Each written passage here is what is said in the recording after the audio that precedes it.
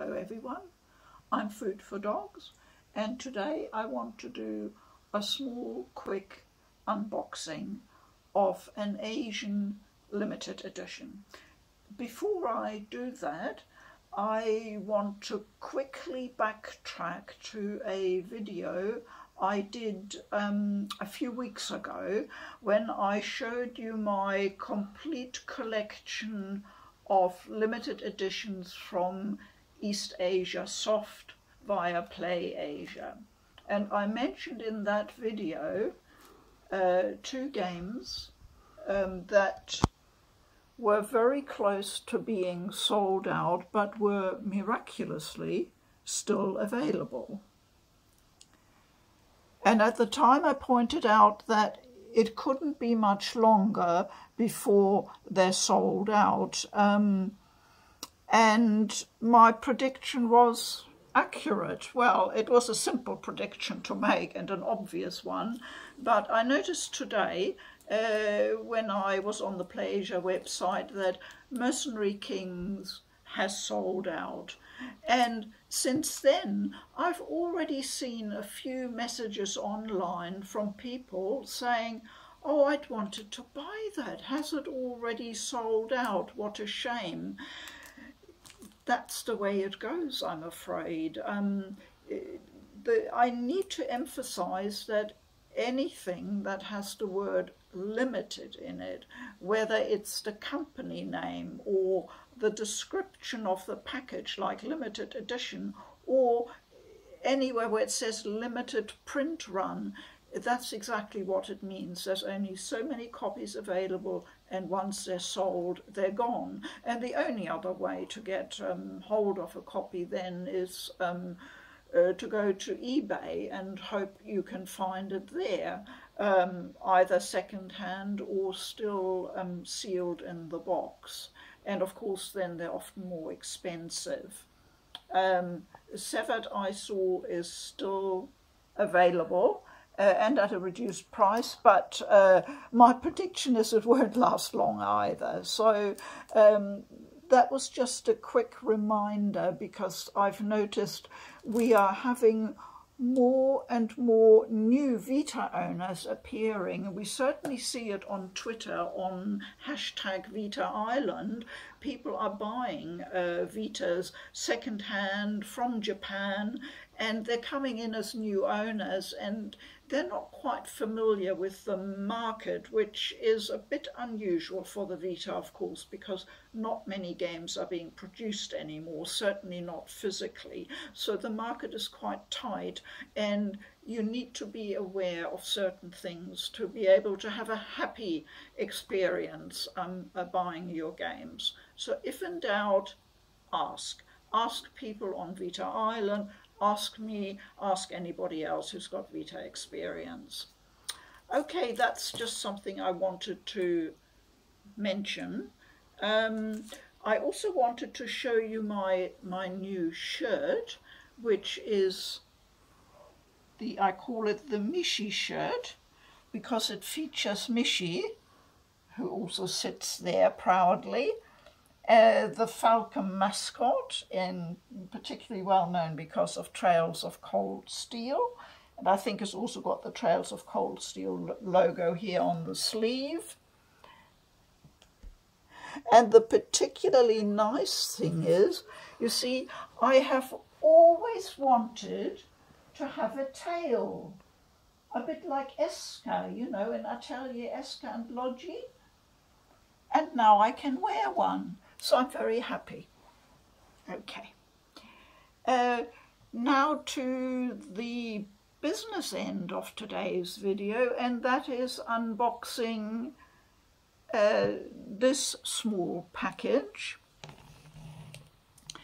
And it's based on an anime called "Is It Wrong to Try to Pick Up Girls in a Dungeon?"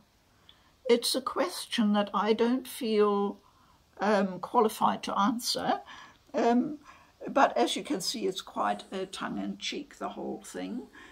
I started watching the anime a while ago, and I'm finding it very entertaining, very light-hearted, very good-natured, and quite intriguing. So I'm definitely into it, and that's why I decided to get this edition.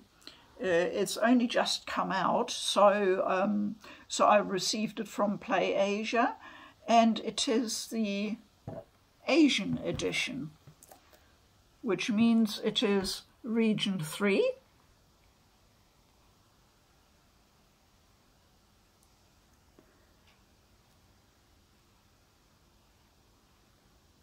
And as you can see from the sticker on the front, it's what they call the multi-language edition. So it has English language included, as subtitles, of course.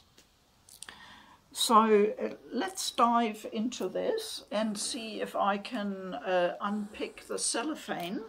The interesting thing about this is that I was reminded today that when an edition was announced of this particular game to come out both for the PlayStation 4 and the Switch, so you can choose which platform you prefer, which is great. There was a bit of, I would say, a bit of argy-bargy behind the publishing scene. Most unusually, two companies had announced that they were going to do editions for this game, and Play Asia was the first one out of the blocks. I will put details about the second one in the description below. A British company called Rice Digital is putting out a more elaborate collector's edition, and that will be available in May. Now let me see, I think this is a slide out one, I'm hoping. No, it isn't. Let me see, oh, this is really, it's got one of these little tabs. Yeah, it's coming out okay. So it folds out like a book. So this was always going to be a modest limited edition with just the game.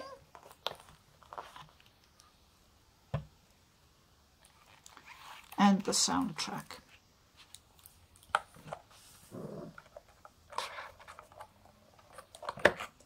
So I'll just open up the soundtrack and I'll put it on, if I can get into the cellophane, that is.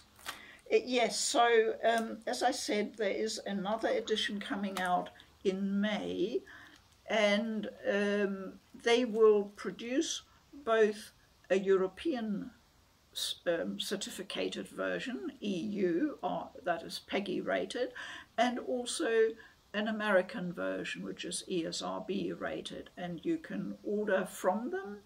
And I had a quick look at the shipping charge, because that can often be a killer, of course, and it looked quite reasonable to me, actually, because let's face it, I live pretty much at the bottom of the world, so shipping here is always expensive, so it looked very reasonable. Now cellophane, no, it doesn't, I can't even with my knife get into it, just a moment. So if you fancy an edition of this game, that is another one to look into, either the Asian version or look for the European or North American version. That's a shame. I really wanted to put the soundtrack on, but I think they'll, goodness me, I have never had such a problem before. My sturdy knife usually manages to get under almost anything.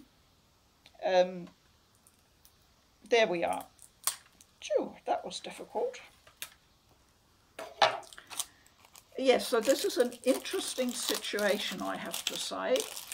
I'm quite happy to have a copy of the game so that I can, you know, start playing it, experiencing it while I watch the anime. They promise that while it is based on the story arc of the anime, they say that there is additional story elements and content in there, so it's not just a rehash. So I'll just scootle over and try and put that CD in.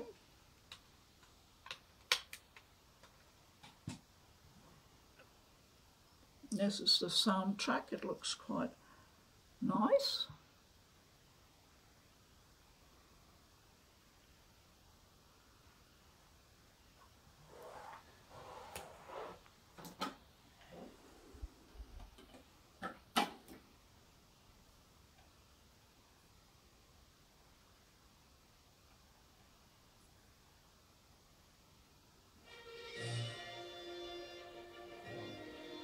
So there we are. We have a bit of music. And I better open up the game. I'm not expecting anything else to be in here, apart from the cardboard cover and then the game case itself.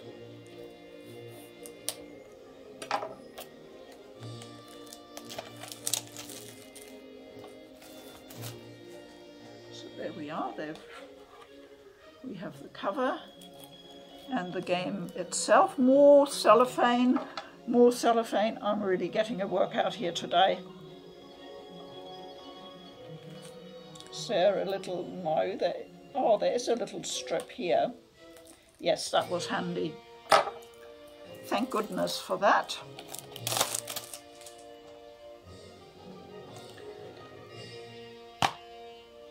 And here we are.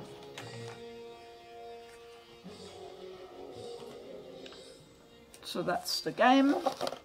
And there's a leaflet with a redemption code. As I understand it, you can get an extra little sort of arcade type game with this, but it's only available on Asian PlayStation region accounts. So if you have one, you could redeem it and have a little extra game, which actually looks quite cute and quite nice. But this is the main one that I'm after. So I'll be having a look at that pretty much straight away. I will load it up and play a couple of hours or so, and then give you my first impressions. And it is 24 hours later, and I bring you an update. Interesting things have happened. I popped the disc into my PS4 last night to have a quick look at the game, and all I could see was Chinese language. I futzed around, I tried everything I could think of. There is no option to adjust the language inside the game. I gave up because it was getting late, and it did occur to me that a lot of discs these days detect the language at the system level of the PS4 and adjust accordingly. And that's what I would have expected. But of course my PS4 is set to English language, so I felt like something was off. So I contacted PlayAsia customer support, not really expecting to hear back until maybe 24 hours later or so. But the next morning, this morning when I got up, I saw that at 6 AM New Zealand time I'd received an email from customer support. So that means someone must have dealt with it at 1 a.m. in Hong Kong, which is quite amazing, really. They have had already several inquiries about this issue, they said, and reiterated that I had to check that my system language was set to English. I said, well, it is set to English, and I said, I'll go and have a look and take some video footage to show you what's going on. So it was only when I went into settings language and checked that I remembered there are at least 2 settings you can choose for English, either UK English or US English. Of course, for us in New Zealand, by default, it goes to UK English, and that's what I usually have on most of my consoles. I thought, okay, let's try the other one, and I set it to US English. And guess what? The game popped up in English in all its glory. So that solved that particular little pesky issue. But I had a bit of a restless night, I have to admit, worrying about it, because I thought if I have a faulty disc or something's not all right, it's going to be a hassle. No, but it's certainly something you would need to be aware of if you were getting the game, because it wasn't immediately apparent to me what the issue was. I also think that's a spot of an oversight, I would say, on the developer's part, or the company that managed the different language settings, you know. So that's all okay.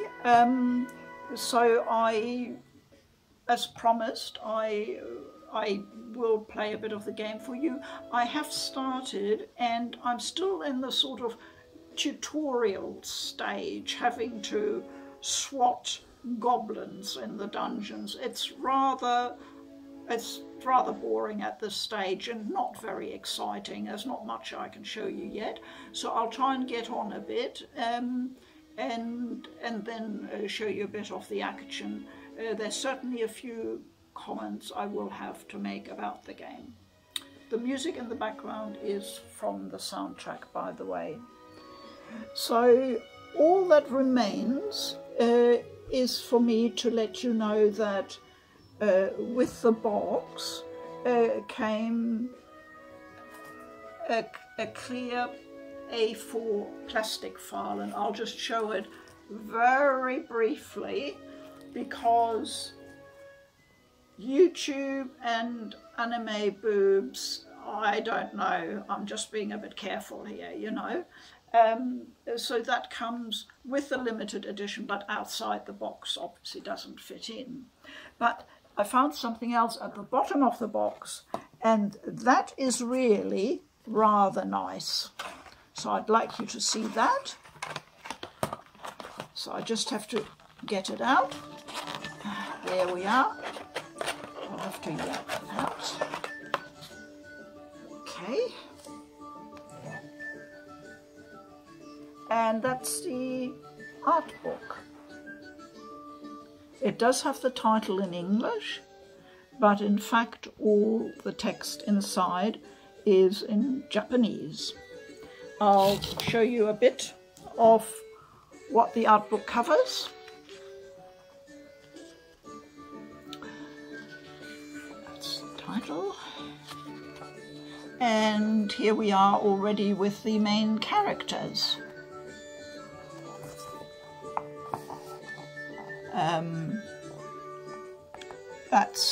That's the main protagonist, the hero, called Bell, and his counterpart in the dungeons, who will be fighting with him, Ais Wallenstein, a very proficient swordswoman. And the other important female character is Hestia, who is a goddess, who provides our hero with the backup and support he needs. And obviously they are pretty much taken from the anime. And here are some more characters.